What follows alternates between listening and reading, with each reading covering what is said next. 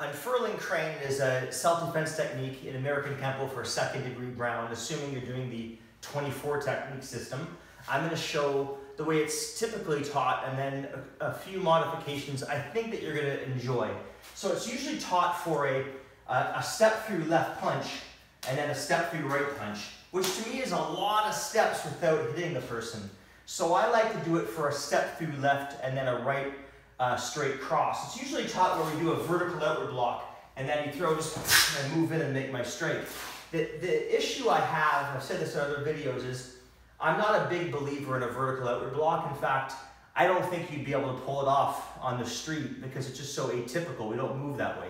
So what I'm going to do is instead of doing vertical outwards, I'm going to do parries. So as he throws the left, I do a left inward and a right outward parry. Watch that again. And then as it comes with the right, I parry that and I move in and I hammer the groin. Okay, so watch this again.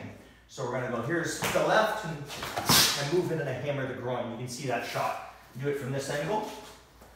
Okay, so he comes with the left, and he comes and I hammer the groin. Now, the issue is I haven't hit him until I hammer him in the groin. So if you think about it, there's a time gap. And if I slow it down, he does the left, and he does the right, and then I hit him. But if you think about the rule, never cross the center line without striking, to prevent that right hand, I'm going to hammer him in the nose, just like shield and hammer. So I'll go slow. He does the left, and look at this shot. Boom! Then I move and I make my hammer. So I intercept and hammer the nose as I cross the center line.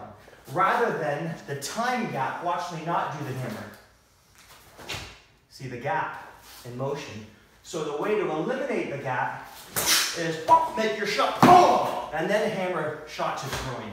You guys see that? Okay, so he does the left and I go, he does the right, pow, boom, and then I do my claw back knuckle. And I drag in and I hammer in sync with the heel palm. Then I contour up the body, I catch him with an elbow, I'm just going to turn for the camera, catch him with the elbow, and I scoop, and I hit him with a side kick and a hand sword at the same time, okay?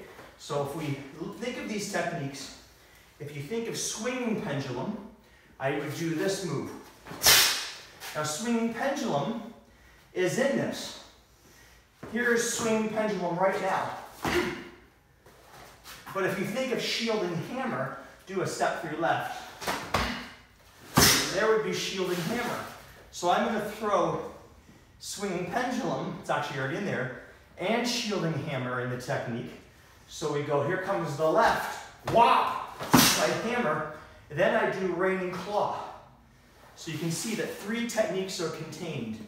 Okay, now we'll still have him throw the punch, the right punch, but the point is don't wait for the punch to occur, intercept it. So here comes the left, hammer, 1, 2, smash, hit that. Now, that can work in sync, or I can time it different.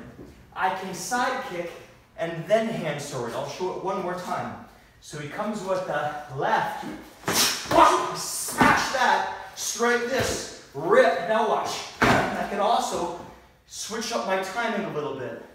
Hit him with the side kick and then the hand sword. That is Unfurling Crane.